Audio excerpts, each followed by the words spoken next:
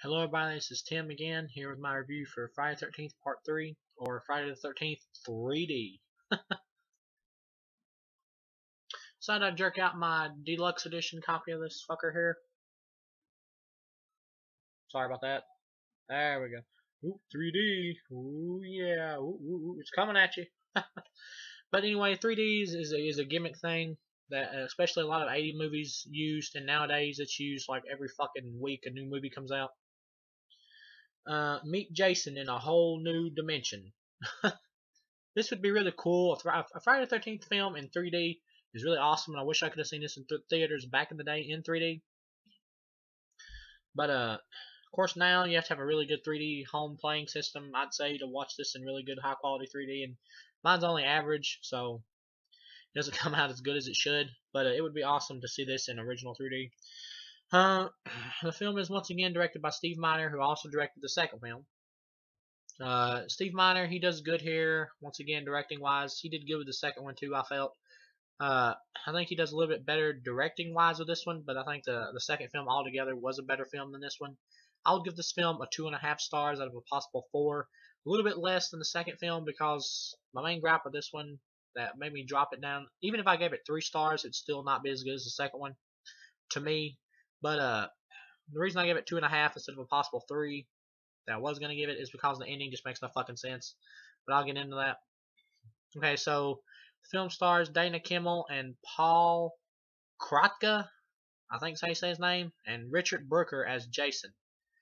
Richard Brooker does a good job as Jason. I like this version of Jason. I enjoy it. It's not my favorite version of Jason. The Kane Hodder one is my favorite version of Jason, but the Richard Brooker one in this one is pretty good. I like the one from Part 4 better, but this one right here would definitely be in my top 4. Music by Harry Manfredini. Harry Manfredini, his score for the first film I enjoyed. His score for the second film I enjoyed. His score for this one is almost like a fucking disco pop theme that just screams 80s, and I love it. I love it. I love it.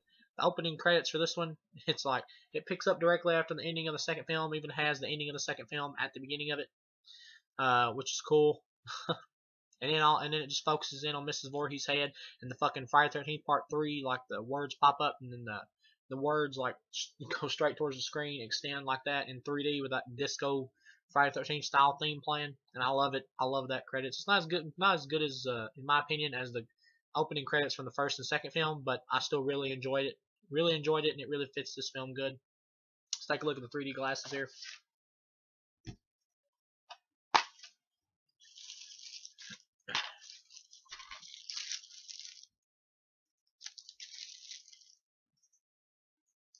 3D glasses I really like. I like the way they're made. You get 2 pairs. Looks like little hockey masks, which is cool. And for anybody wondering about the back, it says Friday 13th 3D on it. That's really cool. I really do like the 3D idea, and I think it's really cool. If this film, I had a really good 3D system, and this film, I'm not sure how this film looks on a really good high-tech 3D system, but if it looks really good, then I probably would like this one inadvertently more than the second one, just because the 3D is cool to look at. But to jump into the film, picks up after the second movie again, continuity. I love that. I like that. I'm a big stickler for continuity, so I enjoy that. So that's cool. Picks up directly after the second film. Um, the police are like searching for Jason's body. He makes it to this couple's place at the beginning of it who run in this supermarket. He fucking kills one guy who's like taking a shit, hacks him in the chest with a cleaver, and then the other woman he grabs from behind with his hand over her mouth and stabs her in the back of the head with a knitting needle, I believe. So that was pretty cool. Those were cool deaths. One bad thing about this movie is that it's got a lot of annoying 3D shots. This is old-fashioned 3D where they inject stuff towards the camera and it looks fucking stupid sometimes. That I don't like. They got a scene where like there's a rattlesnake that jumps directly out towards the screen at the character Harold at the beginning of the movie, and it jumps directly towards him like that, and you can see that's like being pulled on a wire, and they're trying to pull it towards the screen, and it just looks stupid.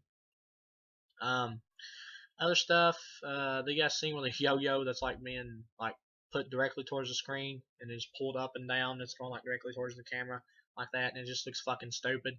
Uh, Other than that, though, other than annoying 3D shots and one character resurrection at the end and one dumb ending, then this film's still pretty decent.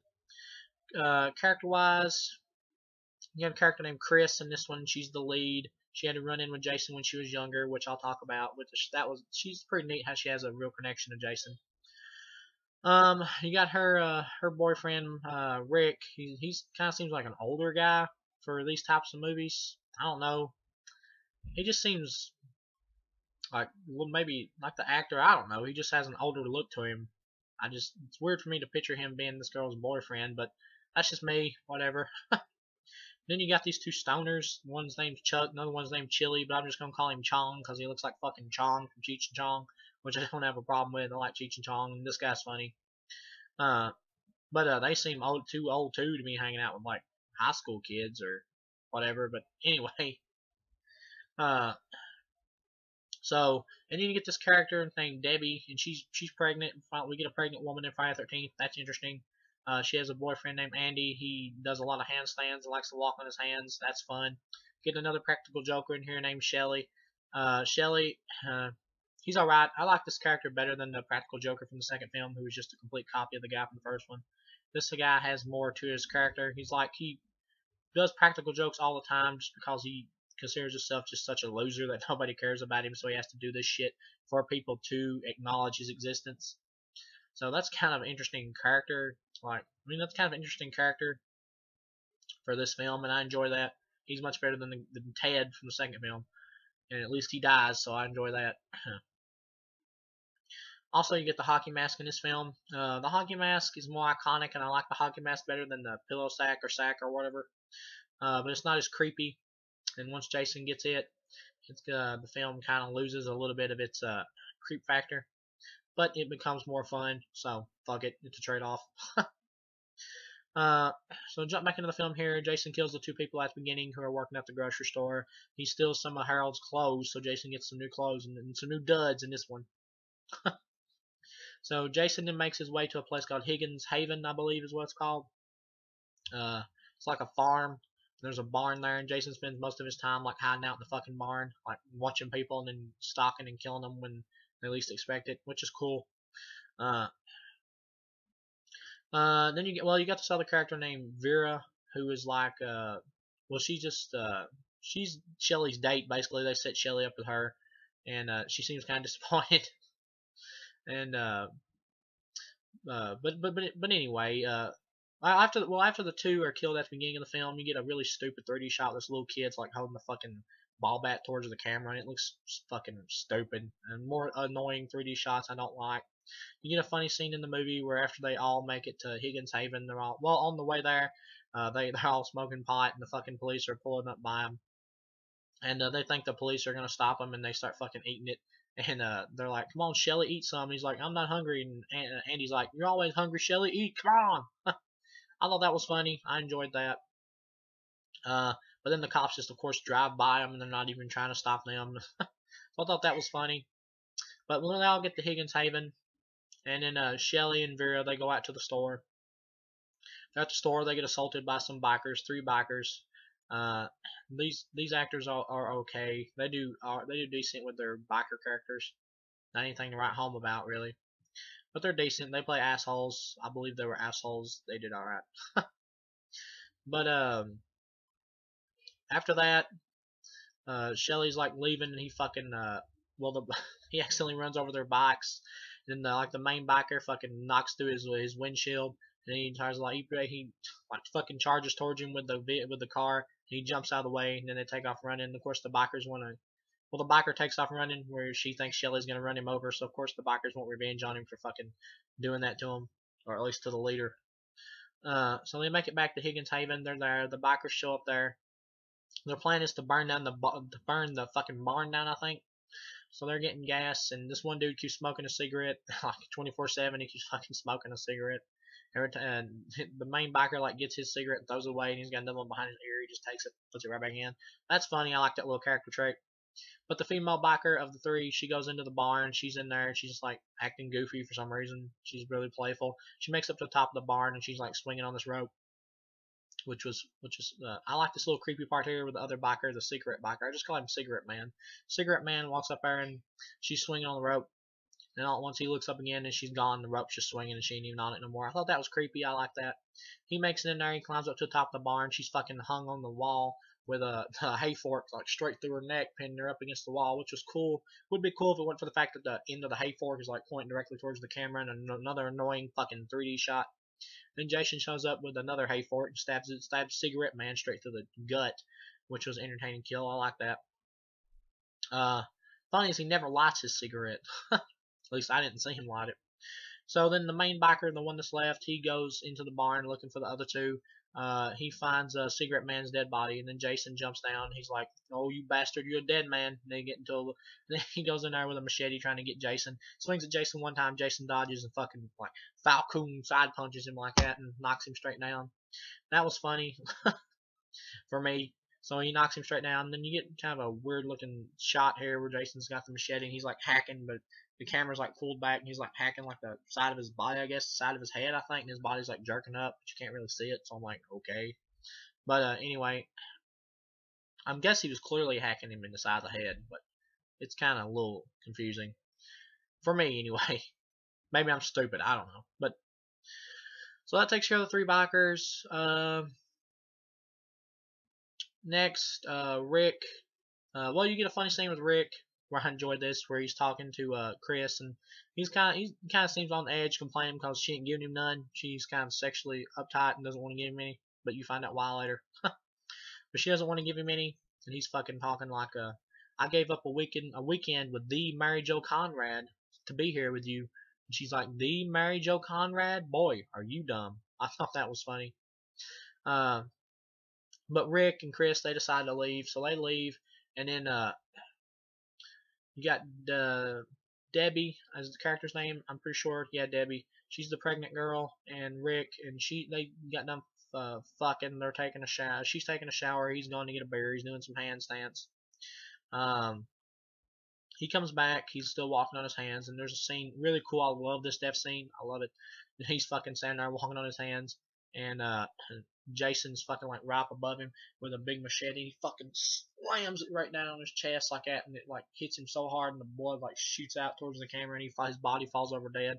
I love that. That was so cool. But then, before I forget, the iconic scene, Jason gets his hockey mask and he kills Vera, his first kill with the hockey mask. Of course, Shelly gets killed off camera. The practical Joker dies off camera. Jason just calmly strolls over there with his hockey mask, and of course, Vera thinks it's Shelly because he's the fucking practical Joker and he's been pulling pranks through the whole movie, which makes him a little annoying, but more likably annoying because there's more to his character than Ted from the fucking second one. And he just jerks out a spear gun, shoots the fucking spear. It flies. This is one 3D effect I really like in this movie, where it like flies directly towards her face, directly towards the camera, and fucking rams straight through her eyeball, like straight out that way. She falls over dead in the water, and Jason just casually throws the spear gun down and just takes off walking. I love that. I like that. That was cool. Jason has like a hump in his back in this movie, which is a pretty neat characteristic. I didn't mind that really. Kind of reminds me of like fucking Quasimodo or something though, but I still didn't mind it. I prefer him without a hump in his back, but I think it's a neat little characteristic for this movie. So she's dead. Then Jason kills Andy, and then Debbie's like fucking. She gets on her hammock she's laying on. She looks up in the air, and there's like blood dripping on a magazine she's reading, which is Fangoria of all magazines. That's cool. She looks up above her, and fucking Andy's body is like all twisted up and sitting up there in the rafters, I believe. And then Jason grabs her, like he stabs her from underneath the fucking hammock, which is the Voorhees family likes to stab people from underneath their beds and hammocks. So nothing new here, but it's still cool, and it's interesting that Jason kills a pregnant woman, which I wonder if that counts for a two deaths, or is that a one? I'm not for sure. I guess it would be two, but it's still cool. Still a cool, decent death. And then you got Rick and Chris who are out in the woods, and she finally tells Rick why she's like so sexually uptight and what's happened to her to traumatize her this way. And she tells him the story about when her and Rick were out on a date. She came back home and her mom was mad at her for being out so long, and she slapped her in the face. So she wanted to punish him by running out to the fucking woods. Big mistake in these movies. Once again, the woods are creepy in these films, and it's still creepy in this one. I like it. Although they don't really play up the woods as much in this one as they did in the first and second one, which kind of disappointed me, but it's still decent here. So She was in the woods. She fell asleep under an oak tree. She got woke up by sounds of footsteps. She thought it was her dad came to get her. But lo and behold, it's fucking Jason. I assume this takes place before the beginning of the second film, or at least before, or at least after Alice died and before Jason went to kill Jenny and Paul and all them other counselors. But what's weird is he's wearing the same fucking clothes from this movie when he shouldn't be wearing these clothes. So that seems like a little laziness right there. Like they just said, fuck it, just let him wear the same clothes. We're too sorry to get a similar outfit to the one he had in part two. But anyway, I mean, I'm fine with all the different films and the directors in them having different ideas for the look of Jason, doing different makeup effects for him. But when they just get lazy, when the obvious flashback scene should be him wearing similar clothes, that's just fucking lazy. But anyway, so Jason's like attacking her. He's like trying to drag her off, and then she passes out. And then she says that she woke up in her own bed and her parents never spoke a word about it since. So that's kind of interesting. I like that. So it's kind of creepy, just the idea of being attacked by some weird looking guy out in the middle of the fucking woods and then blacking out and never knowing what happened. That's creepy. That's cool. I enjoy that. It's kind of like, did Jason rape her? But it doesn't seem like something Jason would do. But at this point, they're just experimenting with his character and they don't have him really don't have him completely fleshed out yet, and they're adding stuff to him and they're trying to see what sticks. But I mean, Jason has attacked hotter women than Chris, so why wouldn't he rape them? I mean, if you're gonna rape somebody, you're not just gonna stop raping after this. So whatever on that. That doesn't. I don't. I mean, I'm fine with the scene. It's great, but I just don't buy the idea of Jason raping somebody or something like that. But I think it's more of the case that she thinks she might have been raped, which is weird to think about. Like, what did Jason do? Undress her, rape her, and then put her clothes back on? I'm just okay. Can't really picture Jason doing that at all. It's more than likely that Jason was going to kill her. That he just was curious about her and he was going to kill her. This was like his early days and he was not perfected killing yet, so he was going to kill her. And then Jason probably got scared off or something like that by her dad coming out there and didn't want to risk it in a confrontation with two people or whatever. And fucking, well, not scared, but didn't want to risk getting into a confrontation with two people and just got the fuck out of there. Because Jason seems to usually attack people one at a time, even though he could easily kill 2 to 3 at once. But that's more than likely probably what happened. But we'll never know because it's left up to your imagination. So that's kind of what makes it creepier, and I actually like that better than them just fucking I'd spit it out here than them just spelling it out. It's always cooler when something's left up to your imagination than when somebody just spells it out completely like that. So that was cool. And then back at the Higgins Haven, fucking Chong is out smoking some weed in the outhouse, and then the fucking outhouse starts shaking where Jason's shaking it, and he looks at his weed and he's like, heavy shit. I thought that was funny. I like that. That was pretty fucking funny. Um, but after he gets out of there, he thinks it's Shelly, of course. He heads over to the barn. You got his woman Chili. Chuck and the power ends up going out. Chuck goes down to check the fuse box, the breaker box. He's down there. Fucking Jason shows up behind him, grabs him, slams him into it, and he fucking gets electrocuted. Decent scene. I enjoyed that. And then you got the last one left, which is Chuck's girlfriend Chili. She gets stabbed through the gut with a fucking red hot poker, which was cool. So she's dead, and then the only two you got left is Rick and Chris. They managed to make it back to the camp. They're there at the camp. They're wondering what the fuck's going on. Rick disappears. Chris goes out there. She's hollering for him. Then you get a scene here. I think it's the first skull crush in this franchise where Jason's got his hands on his head, fucking crushes his skull. Then you get a weird cheesy 3D effect here with the eyeball fucking like flies out directly towards the camera like that, where it's like on a string, and that's a little cheesy, a little dated effect there, 3D wise. That kind of hurt it a little bit for me, but I still enjoyed the cheesiness of it on a cheese level, and 3D of it was just the idea of like an eyeball flying towards the screen. 3D like that is just fun for me. So Rick's dead, and so he kind of just got done off with, and then he gets thrown through the window. Jason has to break a window. In every one of these movies, the killer has to break a window. So he's dead. He gets thrown through the window. Chris sees him. Chris takes off. Jason's coming down with an axe. She has to pull a fucking knife out of the back of Debbie's out of Debbie's back, which was pretty cool. It's like what she has to do to survive. So she pulls it out of her back, and she's fucking stabbing at Jason. Stabs Jason in the leg. Jason falls down. She takes off. Jason grunts in this one, like when he gets stabbed, he's like, which is funny. I don't mind him grunting like that. I mean, him not talking period is fine too, but him grunting and groaning like that is fine too. I don't really get too picky when it comes to those two things. So he gets stabbed in the leg. He swings a knife at her. She manages to get out of the way in time. She makes it out of a window. She falls down. She hides and fucking hits Jason in the back of the head with a stick of wood, knocks him down, which was pretty funny and entertaining.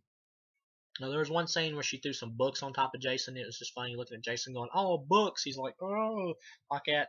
I see Jason as a powerhouse, really, and I don't really see him getting affected by little books, regardless if this is the humanistic Jason. I still don't see like little books slowing him down really like that, but that's just me. Once again, another nitpick. But they fucking she gets in the van and she's trying to drive away and she gets stuck on the bridge. Well, before that, you get a stupid scene where Jason's like standing on the road and she's driving towards Jason. He fucking just leaps out of the road, like completely just leaps all the way, like leaps straight directly to the side of the road. And I'm like, why didn't you just move? I thought that was a little bit over the top, and just seemed weird seeing Jason fucking leap out of the way like that. But whatever. She gets stuck on the bridge because the van's out of gas. Jason still chasing after her. She makes it out of the van. Jason gets his hands caught in the window. He fucking rams his face directly towards the windshield like that with the mask on, or the window, I mean. Uh, so he gets free. He breaks himself loose with his mask. He takes off after her. They make it into a barn. She's hiding. And you get a cool, more emotion scene here for Jason where he's like looking for her and he can't find her and he's like throwing shit everywhere. Like he's like, "Who the fuck are you?" We might as well be saying that. It's pretty funny seeing Jason show a little bit of emotion like that. I like that. Uh, so she's hiding. She manages to. She fucking falls down on top of Jason. She's like hanging on to the top of the barn. And she falls directly down on top of Jason, knocks Jason down. She ends up knocking him out with a shovel. And then she puts a fucking noose around his neck and drops him out the top of the barn. And Jason gets hung in a really cool scene. I enjoyed that. I like the idea of Jason being hung like that. That's cool. You think Jason is? Well, she thinks Jason is dead. I don't think anybody in the audience ever fucking thought Jason was dead. But and then she opens up the barn, and I guess she's ready to hit the road, thinking Jason's dead. And Jason like fucking looks at her because he's still alive, and he lifts up his mask and he's like smiling at her like, "Hey." I thought that was funny. He's like, "Remember me?" Because he obviously remembers her. Then he just jumps down, picks up his machete, he's about to kill her. Then DX Machina, biker character, shows back up, miraculously coming back to life. I'm like, how the fuck did this happen? He was clearly dead, so how the fuck did he come back to life? So that was kind of weird, kind of stupid how this character just comes back from the dead. Jason turns around, slices off his hand, and then he falls on the ground. And Jason fucking kills him again by hacking him in the head, I guess, again. Jason might want to chop his whole head off, or he might come back from the dead again. But then you get a cool scene where Chris picks up an axe, and Jason turns back around. She fucking hacks him directly in the head with the axe. This axe mark directly right there on his forehead is going to be in every film to come, basically. But he gets hacked in the head. Then Jason drops his machete, sticks his arms out like directly towards the screen, fucking starts coming like reaching for it like Frankenstein or something similar to that. And then he fucking just falls down on the ground like he can't take no more. So he gets took out, and then she makes it out there. Uh, she leaves, walks outside, gets into a canoe like the girl from like Alice from the first film. Once again, why the fuck is she getting into a canoe? She's just so stressed out, I guess. She just wants to get into a canoe and just get away from everything, I guess. Once again, I guess I can buy that, but whatever. She gets into the canoe, makes it out in the water. Q, it's morning. She's obviously dreaming now. We got to end this Friday the 13th movie with a dream sequence. It's a tradition. All first and second both had dream sequence endings. We gotta fucking do it again here. So she has a nightmare. I'm fine with this, but her nightmare makes no fucking sense. Instead of Jason coming up out of the water and attacking her, it's fucking Mrs. Voorhees. Now Mrs. Voorhees jumps up out of the water with a head, jumps up out of the water and grabs her and pulls her under the water just like little Jason from the first movie. This is stupid. It makes no fucking sense. I'm fine with Mrs. Voorhees coming up out of the water, but it makes no sense character-wise. Chris had no idea who the fuck Mrs. Voorhees was. She never had. She didn't even know that the fucking killer was Jason. So she had no idea who Mrs. Voorhees was. So why would she dream about Mrs. Voorhees when she doesn't even fucking know who Mrs. Voorhees is? So that was fucking stupid. I don't know why that was in there. But after that, that's pretty much in the movie. The police show up. They're hauling her off in the squad car, and she's like hysterical and laughing. But so you get the idea that she's a little bit even more crazy after this than she was before. So and then that's Q. They focus in on Jason's body laying there, which is neat and creepy. You think maybe he might move, but he doesn't. And then that's Q in the movie, and you get the Harry Manfredini score, which is a lot of fun and reminds me of like a fucking disco Friday 13th theme. which I think is really cool and fun. This film, I already know it's not as good as Part 4. It's better than Part 5 by a mile. I hate Part 5. Part 5 can suck a huge dick. But this film is still good. 2.5 stars. It's still a decent movie. It's a decent movie. The kills in it I enjoy, but the ending is just fucking stupid. The biker coming back to life is fucking stupid. Jason wearing the same outfit he wears in this film in a flashback of a scene that takes place way earlier is fucking lazy. But I like Jason in this film. I don't mind Chris as the lead. She's my least favorite of the first three though, but she's still decent. Uh, but like I said, the film has a lot of weak points, like with the 3D shots and everything too. The annoying old school 3D shots of us stab something towards the camera like this. That gets fucking annoying, but the film is still pretty good, and you should definitely see it if you watch the first two. There's nothing really horribly wrong with the film. It's just the weakest of the first three. So I'll see you guys again with Friday the 13th, the final chapter, which we know is fucking bullshit title. But I'll see you guys again with the final chapter.